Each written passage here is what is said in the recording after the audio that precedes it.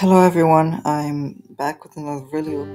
I know it's been a long time since I made a video, but I'm back. You can go into Avatar Rig Builder and block Avatar, or you can insert your killer. Today's video is going to be how to make a pathfinding killer. If you go to home, you'll see these parts you can click. There's some parts right here. You can create a few around the map and double click and a group as a folder. You can name this folder waypoints, and the rig you can delete this animate script, and you can put a server script inside, call it AI. We're gonna want to get some variables. The killer is gonna equal to script.parent name service is going to equal to game get service pathfinding service, and we can also get over here the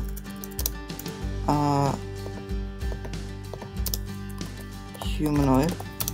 Goes killer wait for child humanoid.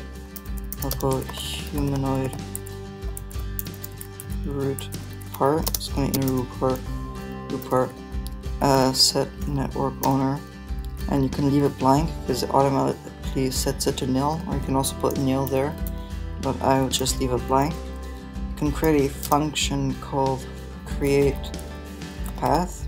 You can have position 1 and position 2. The create path function. You can create a while wait loop like this. And we can also create a function walk around, and another function called leave these blank for now. But in here we're gonna do just walk around over here, right there, like that. And then the walk around, we're gonna want to get a path, or we can also right above raycast, we're gonna put another one function. Get nearest player. That's gonna local closest max distance. It's gonna equal. Let's just do 100. And for I comma player in pairs game get service players get players do, and we can check if the character of the player exists, and we're gonna get the distance. So local distance is gonna equal in params or brackets,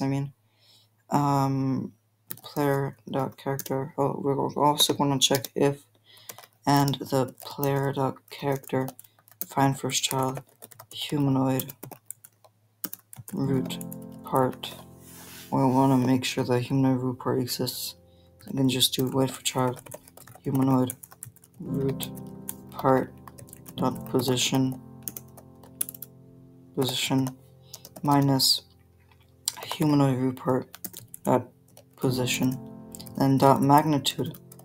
Now what magnitude does is everything here in brackets. You don't have to have it in brackets, and you do. Let's do humanoid root part dot position dot magnitude. So that will work. And what that basically is every number here makes it one number.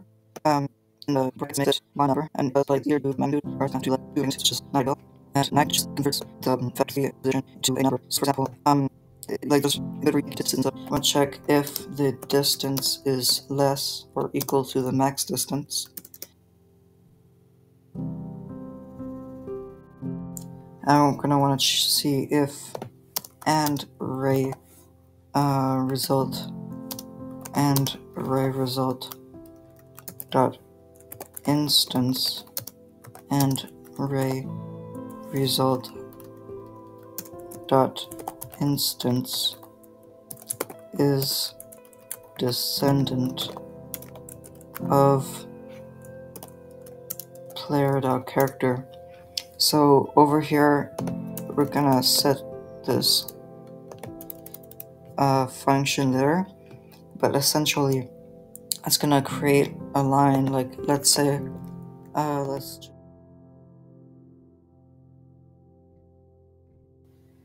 the raycast basically makes a line to one position, let's say the face. It's gonna put it all the way along to where the character is, and it's gonna see if that line goes all the way to the character, if it works. But if it doesn't work, there's gonna probably be a part in front of it, like a wall, and then it's only gonna reach the wall. We want to see if it can reach the player, if that makes sense. So you can just delete that and go back in the script, and right here we can make the distance equal to the max distance equal to the distance, and we make the closest equal to the player. Now over here in the raycast, you're gonna want to have the position 1 and the position 2. It's gonna equal to raycast params dot new, and the raycast params dot raycast params dot filter type is going to equal to enum dot raycast filter type dot exclude, and raycast params dot filter descendants instances is going to equal to a table. And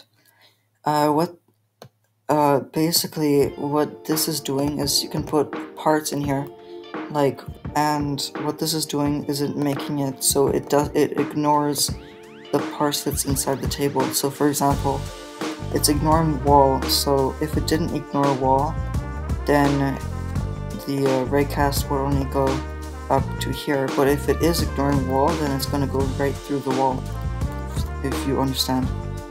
You can also delete that all again.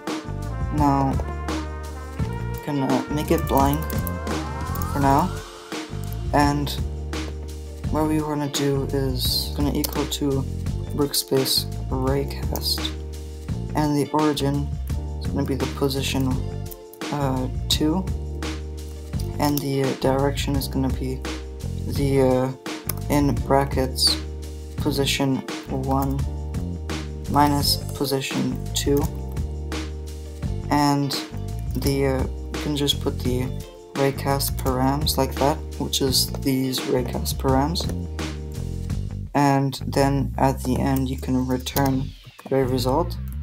So then it's getting the thing, yeah, and let's just say I will close it and during the check if there in the pack pass which is going to be that yeah just back, and if there which is going to get back, so path is equal to the path. There's two positions, position 1, position 2. We can check those two rows character both know those variables. Okay, so we're gonna get a half solo once and able to space over weapons, catching the solo over here, down here, and can get those without really want, and can be weapons in brackets at random. I'm gonna get the hashtag waypoints, which is getting the length of the waypoints. So it's getting a random waypoint over here, and at the end you do dot position, and then comma. You want to get the. Actually, I did a mistake. You want to put the comma before, and you just do humanoid dot position. So like that. So this is the second position. Now what we want to do is we're gonna check if path success. If it's like it can walk, then we're gonna do that, and right before actually, I'm gonna check if path.blocked connect function. You can actually connect it once, because we're not gonna need it after once, and just do path, destroy the path, like that. And in the path, get a create path right here. We're gonna want to get the local path is going to equal to pathfinding service create path, and in these parameters, we're actually not going to use these parameters right now. And no path, we can compute async, yeah, I forgot.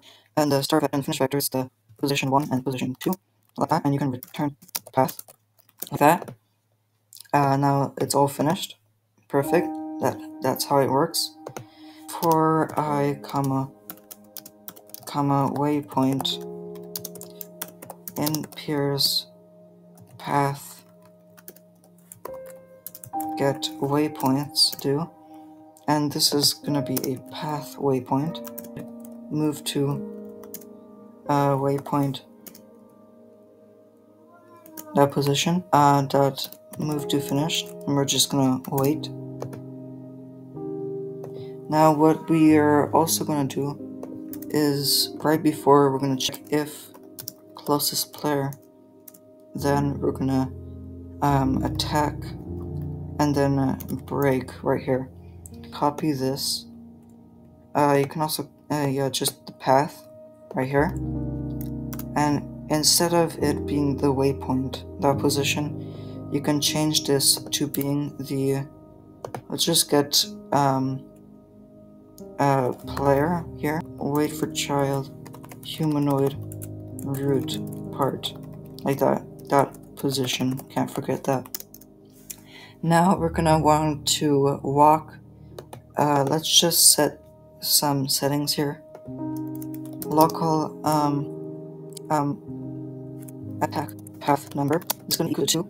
So what this is doing is, let's say we have a part here. Actually, let's put this here. Now what I've seen in some videos, like I've seen some pathfinding videos, like let's say you can see the player. Now what in those videos they do, they just make it walk to the character like this, but then it's going to get stuck and no longer attack you, like it can't get to you. So what I'm going to be showing you is how to make it so it can walk around and then walk to you, like so it doesn't get stuck. Now that is actually really easy to do. So right here we're just going to make humanoid move to path get waypoints brackets attack path number position, like that. Right there, it's finished. Now this is gonna work, but we're not gonna get damaged. I can just test it. Well, I just realized we're actually not giving the information when we're calling it. So at the end you just return closest right there. That's just it. It was my mistake. Sorry. Oh, another mistake. What is this? It's expecting a player, but I'm not sending it. So you just put closest player to the argument here, and closest player right here, like that. You don't actually need this. Like you can, like do this, and it still work. But I'm just gonna leave it. Actually, no, I'm just gonna delete it. You don't actually need it. You just need to see it now. It's walking to me. Path dot success is equal to enum dot path status dot no path. Then you can put this if it does have a path, so else there. But if it doesn't, then we just do humanoid move to copy this like that right there, and you put that there. I think that is because it thinks that it can get over. So you can just put that like right there. Yeah, it works now. See? Now it's going around each time. Like, you see that's perfect. Like, you can try to jump over, and it'll walk around to get me. Like, you might like in like games like this, like tutorials don't show you how to make this. So yeah.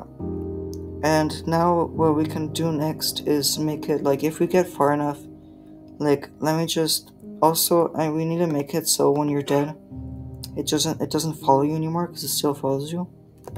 And if it's far enough, it won't see the player, so it'll just continue going to waypoints and waypoints and waypoints. So that is perfect. What I wanted to add is to make it so attacks you like it damages you if it's close enough. So we can get this local distance is going to equal to you can get the player like this, the distance, and then minus humanoid root part dot position, like that, dot magnitude, like we did for the right here.